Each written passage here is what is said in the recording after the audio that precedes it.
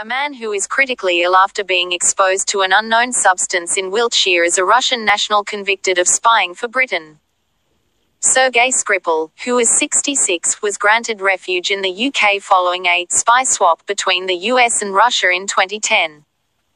He and a woman, 33, were found unconscious on a bench at a shopping centre in Salisbury on Sunday afternoon. The substance has not been identified. Police are investigating whether a crime has been committed, following the incident at the Maltings shopping centre. Col Skripal, who is a retired Russian military intelligence officer, was jailed for 13 years in 2006 for spying for Britain.